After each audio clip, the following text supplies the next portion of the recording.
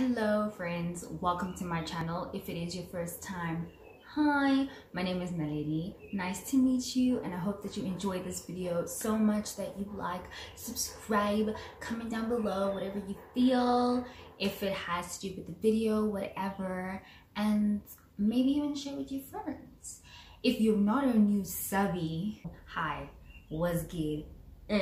Okay, so as you can tell by the title of this video, we're going to be talking about what you need to focus on when you're bleeding through your vagina. Okay, so but before we start, I wanted to reply to a comment that was from my previous girl talk video, and the reason why I'm replying in the video is because I tried to like respond by the comment, but YouTube was saying something about community guidelines.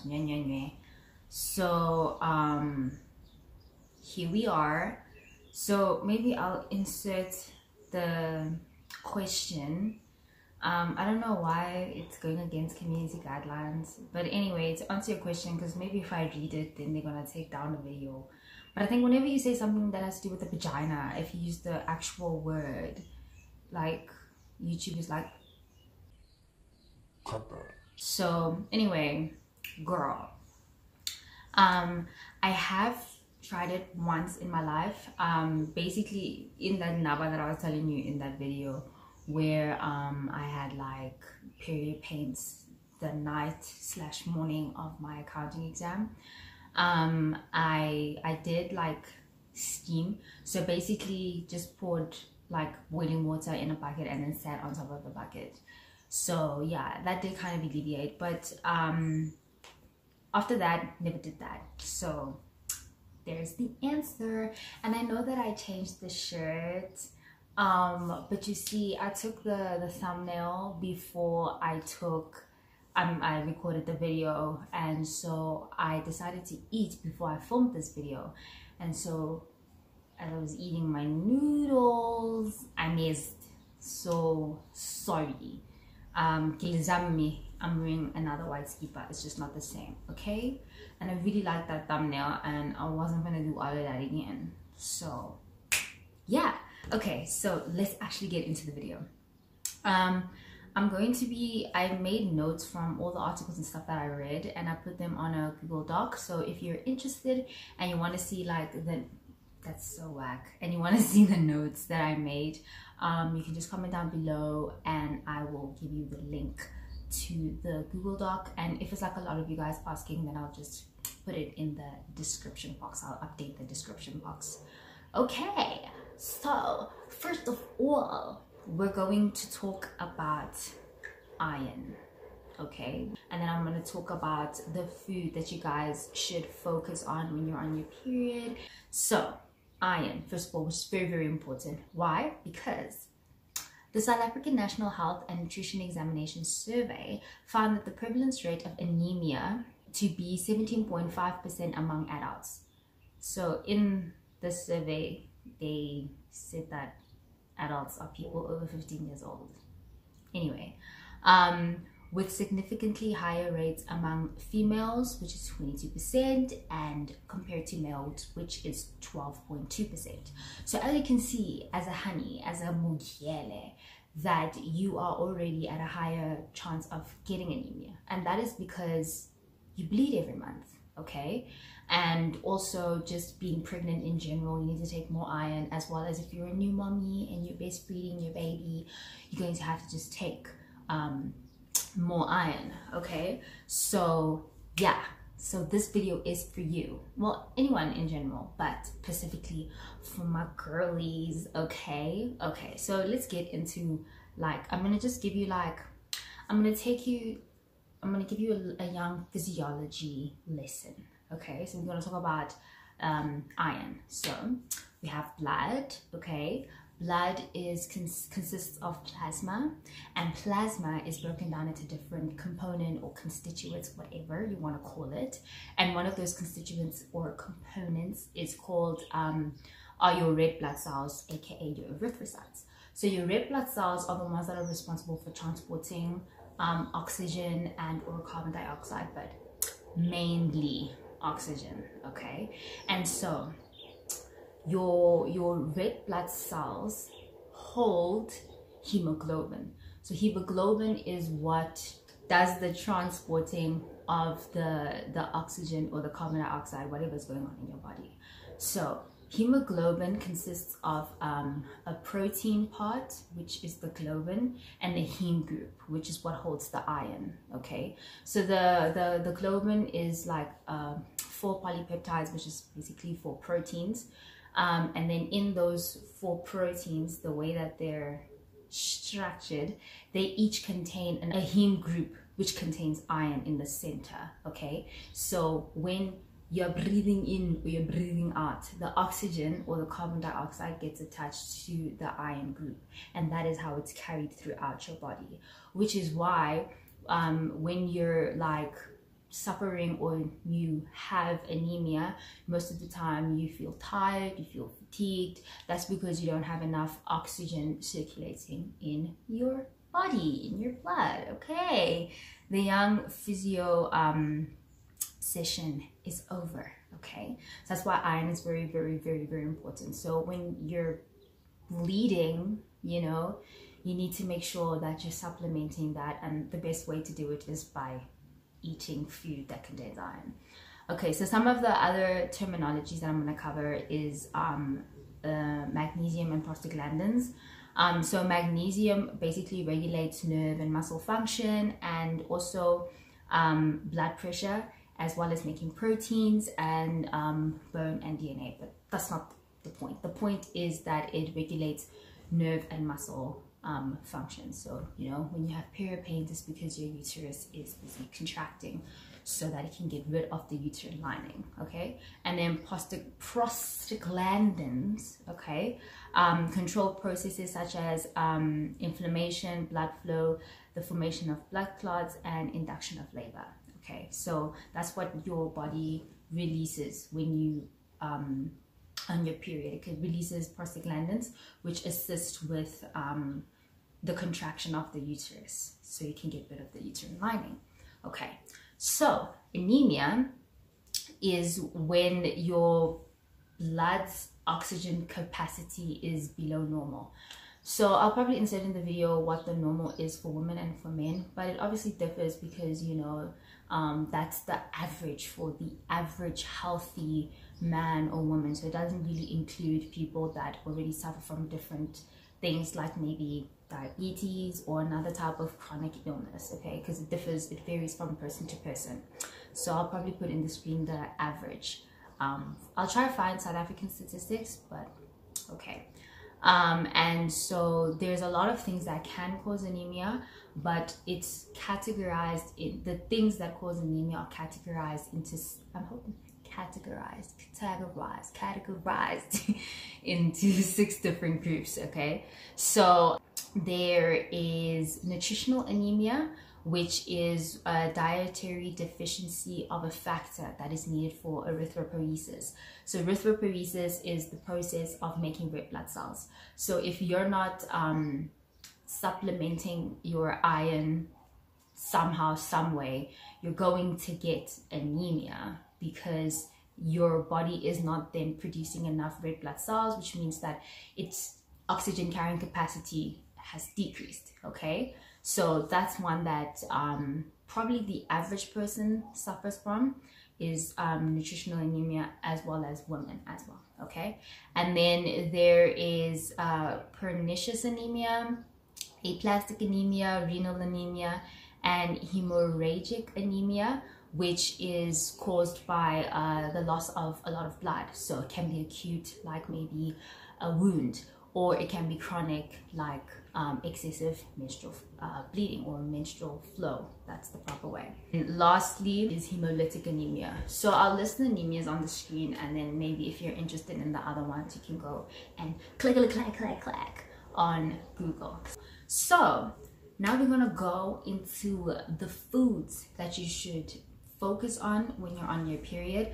But I just think that in general, you should like strive for a healthy diet. You know, it shouldn't just be because you're on your period, now you're focusing on making sure that you're eating iron, and then like you only eat the required amount of iron for just a week in a month. That's not great. You need to implement all sorts of food, you know, like your essential proteins, your, you know, essential nutrients, blah blah blah. So essential proteins or whatever is what you should supplement via your diet, which means, because essential means that, let me not say it means that, because, you know, honestly I don't really trust myself as to what I learned in undergrad, but correct me if I'm wrong, but an essential something is what your body does not naturally produce, so you have to supplement it by a diet. Okay, so make sure that you eat a well-balanced diet, guys. It's very, very important. But if you don't want to, at least as a honey, when you're on your period, make sure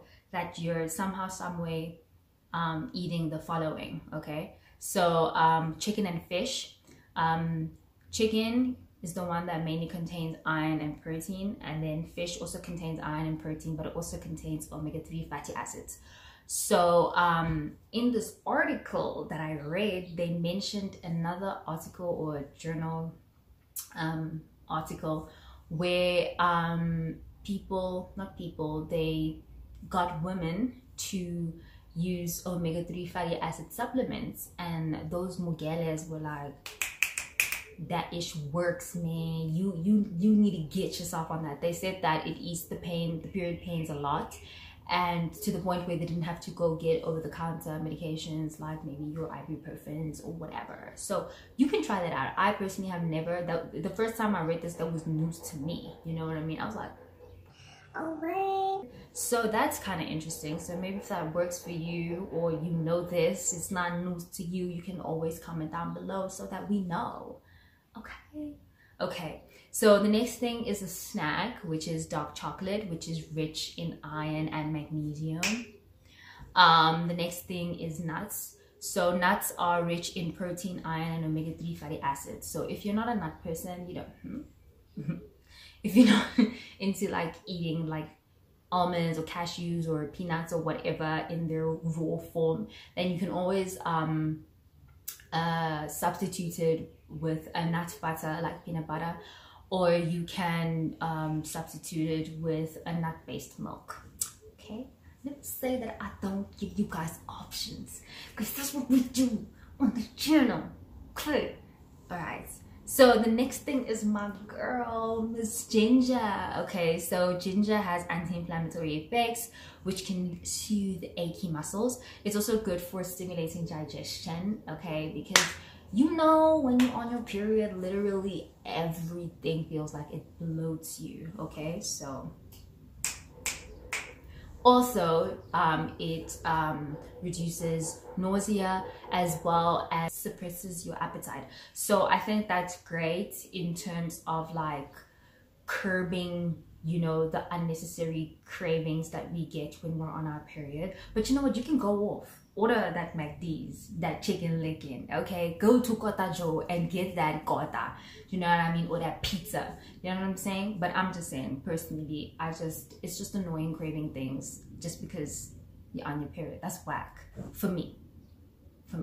Other times I enjoy it, okay? Yeah, all right, okay, cool. I'm not judging, do whatever you want. I'm just here to give some options and my opinions, okay? You don't have to listen to me, I'm not your mother, okay? Anyway, also just a side note with ginger, you shouldn't overdo it, because if you do, you can get like heartburn, and it can also cause tummy aches. So everything in moderation, everything in life, guys, okay? Everything in life, moderation, okay? Next, water, okay? We knew Naledi was gonna say this. This is because it reduces your chances of getting dehydration headaches. You know, because you know some girlies, you know, they be getting like headaches that be induced from, you know, just being a girl and being a girl on her period. So get your water in, okay? Get your water in before you go and reach for that Panado or the Grandpa, because Sometimes your cells just be thirsty, okay? They just be thirsty. And I'm not saying that if you drink water, it's going to take away those headaches, but it probably will either make them less severe or just reduce its occurrences, okay? Water is magical. It's like a black girl. That's what water is, okay? Next is water-rich fruits if you're not a big water drinker. Personally, I think if you're not really into water, at least drink at least 750 ml a day, at least, and then supplement it by eating water-rich fruits like watermelon and cucumber, okay? So just do that. If you're not gonna straight from the source, try and find other alternatives, but at least 750 ml, guys. 3 cups of water, 750 ml, you could do that. At least, okay, minimum 500 ml, because you really need to get water in there, guys. Like, please, help your kidneys out, because kidney stones don't look like they cute. I'm just saying, I'm just trying to help you. You do what you want with that information, okay? Next, we have leafy green vegetables, okay? Example, spinach. You know I was gonna say spinach, okay? Like, really, obviously, naledi in the morning, smoothie inali, spinach. Thank you, okay? So, like I said, when you're on your period, there's a dip in your iron levels. I didn't say it like that, but you know, there's a dip in your iron level because you're bleeding, okay? Especially if your flow is heavy, and that can lead to like tiredness and, you know, fatigue and dizziness and all these things. And, you know, like bleeding through your girly is already a lot of work. Like, I don't think you want to feel fatigued and dizzy on top of everything else. Do you understand what I'm saying? Aware. Next, you can eat yogurt. This helps with yeast infections, as well as it's rich in magnesium and contains essential nutrients like calcium. So I think it's the same article that I was reading. Oh, by the way, everything except for the beginning part where I was discussing iron and magnesium and prostaglandins, everything that I'm talking about in this video, the articles that I got them from are linked in the description box. So that statistic, I got it from this other article, but like, I mean, you could just Google what's the statistics for women in South Africa getting anemia. It will give it to you. And everything else that I explained, I'm sure you can find on a YouTube video of how iron is, how the blood, how the hemoglobin is looking, and everything like that. Okay, so anyway, I was saying that in the article that I was reading, it said that some women, when they do go on their period, or when it's about time to go on their period, they are prone to yeast infections. So they were saying yogurt is your BFF, but I'm sure I think we knew this. If you didn't, now you know. Next, we have vitamin C. So vitamin C assists in absorbing iron better, as well as, like, you know, your skin, you know, making it look nice and tighter and younger, you know, as well as like healing wounds and stuff like that. But for this video, its main fact is that it helps with absorbing iron. And then lastly on my list, there's gang things, guys, but I just took things that make sense, things that make sense, that are easy to, you know, get, like, you know what I mean? Nothing too tense, nothing too extreme, you get me? So last I have banana, which is high in potassium, vitamin B6 and other vitamins, plus they're high in fiber, which can help you with your digestive system, okay? So as long as you got some of those girlies, I really think that you can like zama yourself with like majority of the things in this, because most of these things are nice, okay? Maybe the ginger, you can add some honey, you know what I mean? Dark chocolate, but you know, just a piece. I'm not really into like chocolates anyway, but you know what I'm saying? Water, guys, watermelon. Who doesn't like watermelon? Yeah, man, I think these things are pretty doable. So if you guys also have any other like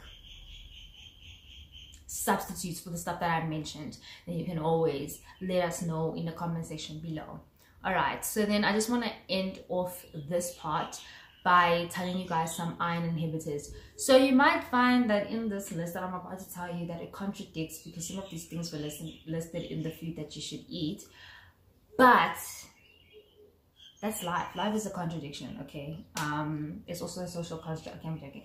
But yeah, it's just the inhibitors are things that you should decrease rather than completely cut out. So some of the inhibitors are fiber, calcium, and tannins. So tannins, you find it in coffee, tea, grapes, cranberries, strawberries, blueberries, apples, apricots, barley, peaches, dry fruits, mint, basil, rosemary. So you can see the tannins thing is a lot of things. So I mean, like, you know what I'm saying? You don't have to like cut out tea or cut out coffee, but you have to be mindful. So if you're going to, for example, if you are on iron supplements, you shouldn't take the iron supplements with tea or coffee, you know what I mean? Rather take it with water.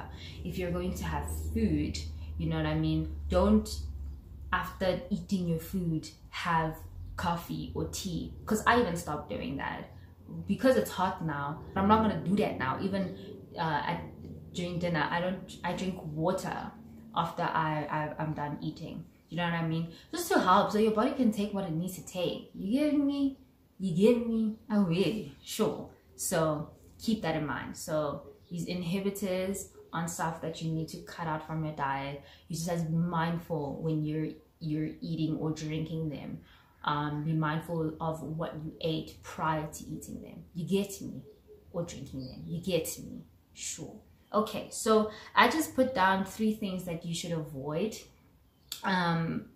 So it's not a lot. Okay, maybe there is more, but I think these ones are the most important personally. But maybe not like avoid, but as well, just say decrease, especially when you're on your period. Like, especially when you're on your period, just say, you understand? Okay, so the first 2 is salt and coffee, because they act in a similar way. And what they do is they cause water retention, which results in bloating.